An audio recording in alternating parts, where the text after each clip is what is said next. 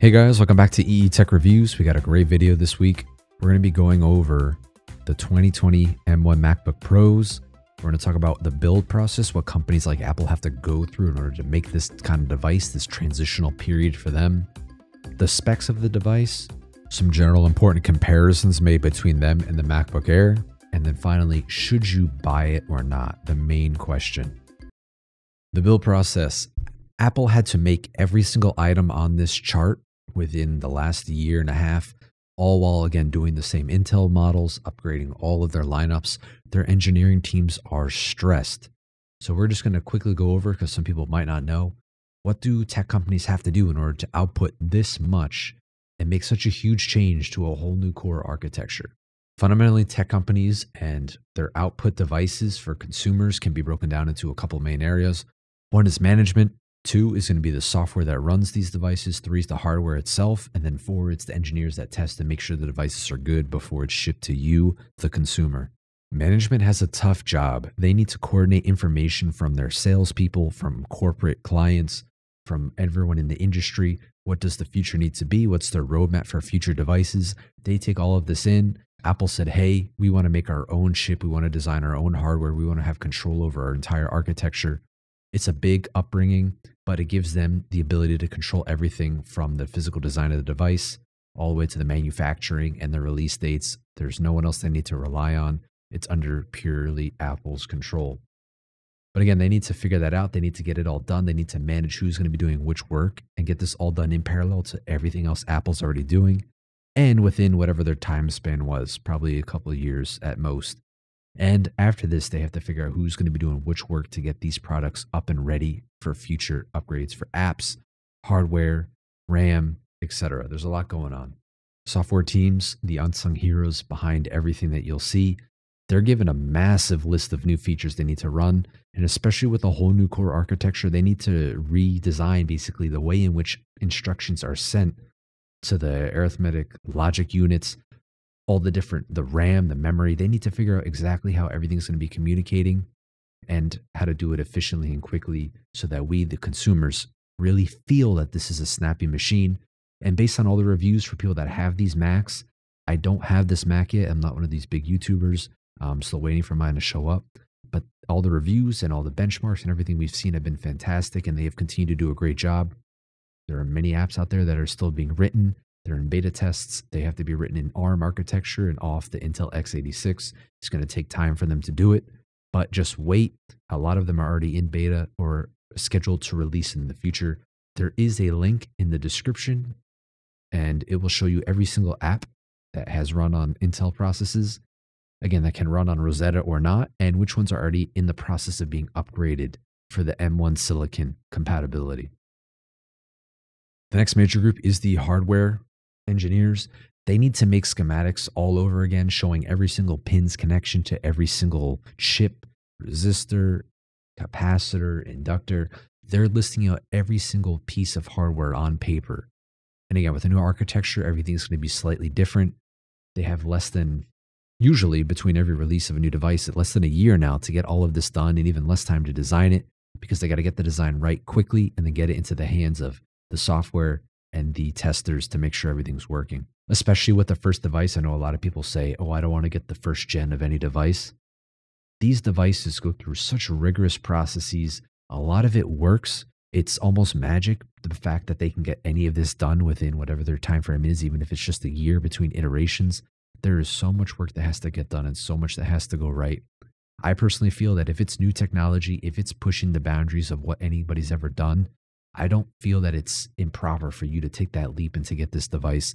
Don't let that hold you back. Just get it. If there's an issue, you can return it. It's not a huge deal. These Macs are a huge leap forward in performance based on everything I've read and seen from all the other YouTubers. And I think it's not worth saying, oh, it's a first-gen device, I'm not going to get it. It's definitely worth pushing forward and just going for it. And finally, the testers. These guys are what the software and the hardware engineers hate. They take your device, they use it, they test every aspect, every nook and cranny, they find everything that's broken. And then the hardware and software engineers have to then go and fix it. So in the background, you have management picking out the new features, the new hardware. You have the software and hardware engineers making sure everything works. Then after it's possibly good, you have to give it to the people that basically destroy the device, find every problem with it. And in that same time period, put all the fixes back in before you can ship it to the consumer. Apple has teams of engineers making a lot of money making sure these work. It's a hard job. Again, trust these people. Very, very smart people are working on these. Again, don't be scared to get it. If something breaks, return it. But again, I am whole souled in the idea that this is a device worth getting. And just wait. If there's an issue, just wait. And even if you don't like it, keep it for the first year. Trade it back in. And then look to getting the new one when it comes out next year, which I also heard would be a full new redesign. I know it's a lot of random background information, but I hope this helps people just to understand what tech companies are going through in order to make these devices and bring them to market in such a fast period of time. It's truly remarkable, and the capabilities of these devices are continuing to push the boundaries of tech as we know it.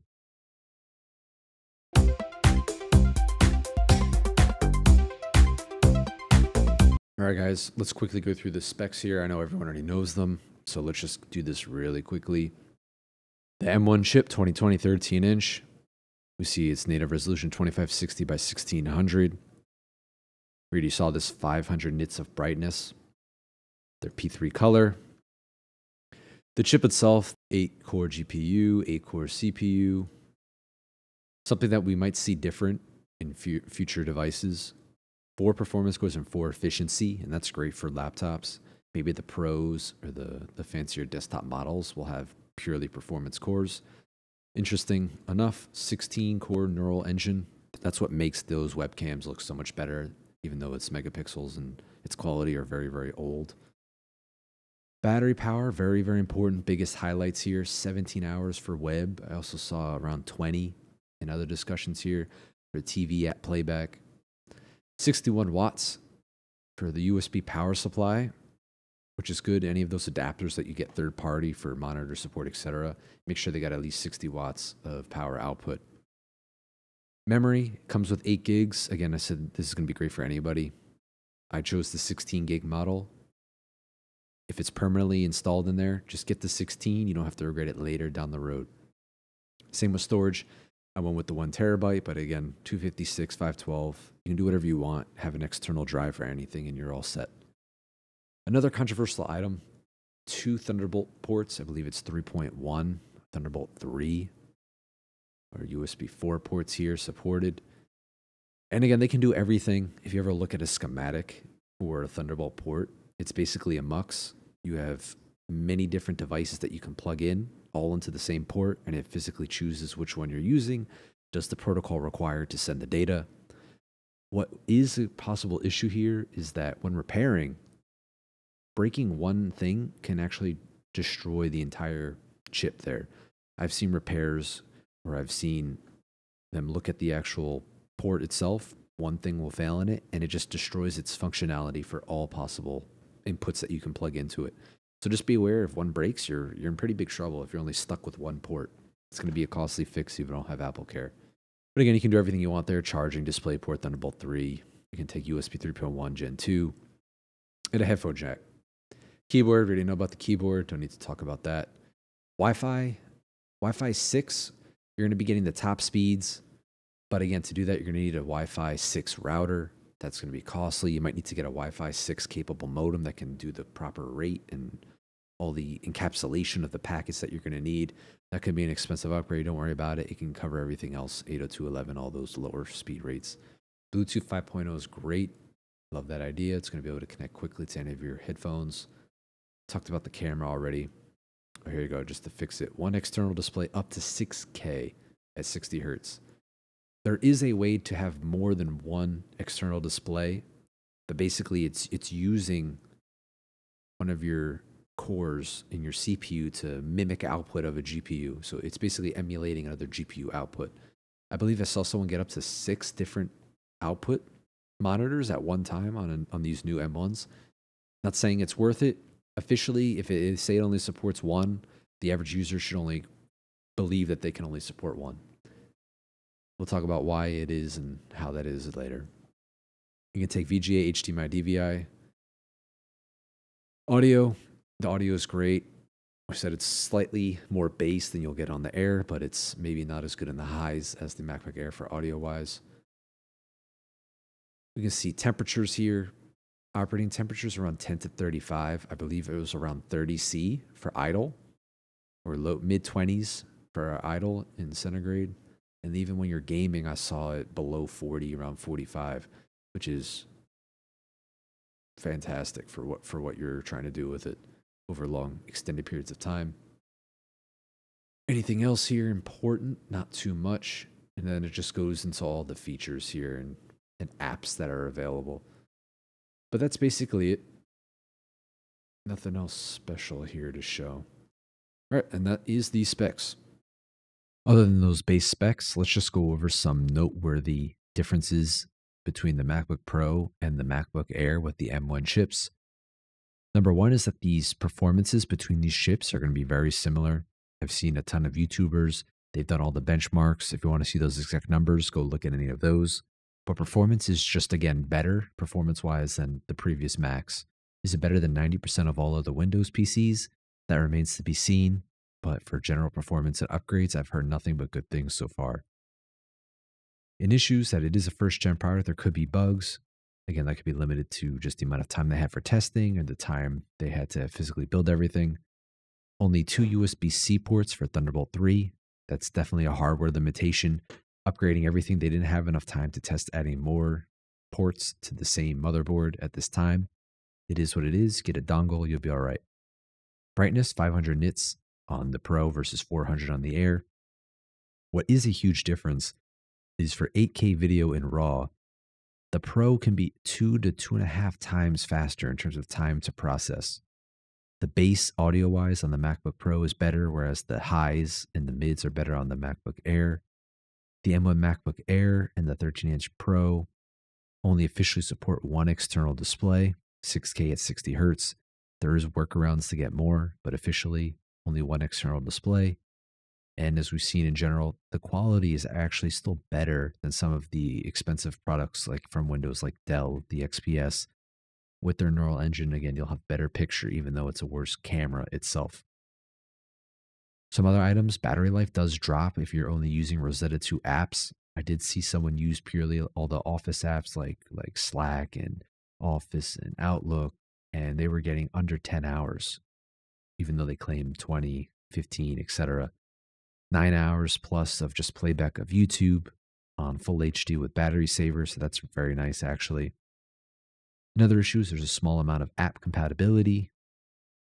Again, you need to know why you want to buy this before you get it.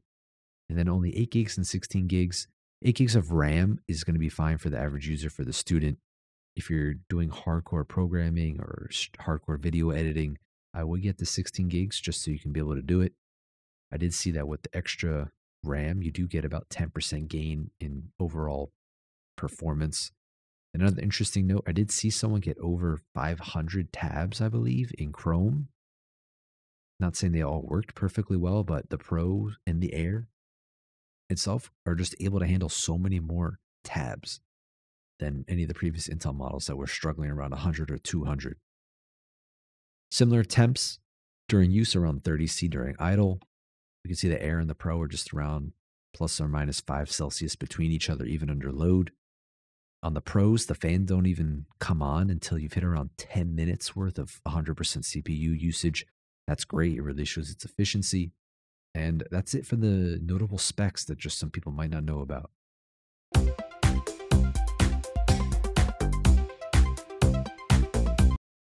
Finally, the big decision, should you buy it or not? And as an engineer, I always say, what is the use case? What are you going to be doing most with this device? Are you going to be coding, programming, browsing the internet, going on YouTube, making your videos, editing 4K, 8K, 6K? What are you doing with your videos? And just to list the pros and cons, the reasons I am buying this, again, my perspective as an electrical engineer is I'm going to buy this is because it's the fastest Mac performance so far. It's a leap forward. The thermals are great. Temperatures are low during use, even during gaming. The fans don't even spool up on the Pros until you've hit very long, prolonged CPU usage. Battery life is fantastic. Just watching something through iTunes, getting 20 hours of just watching video is fantastic. This is take your device, charge it like your phone, use it, come back home, charge it for the next day. And even worst case, I saw around 9 to 10 hours for intensive items, especially if there's the M1 compatible apps. That's where you're going to really see those battery savings. Some reasons not to buy, quickly go through. It's a first-gen device. There could be issues, hardware limitations with only 2 USB-C ports. There's a lot of apps that aren't ready yet. They're going to take a couple months to maybe a year or two for even them to come out. So know exactly what you want to do, what apps you need before you get this device. I would not get this to play games. I would not get this because there's no touchscreen support coming in the near future. And I don't believe there's anything in terms of LTE and 5G coming to these devices at this moment.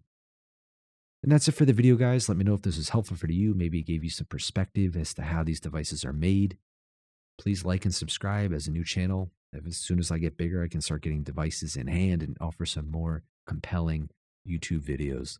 Thanks again, and have a great day, guys.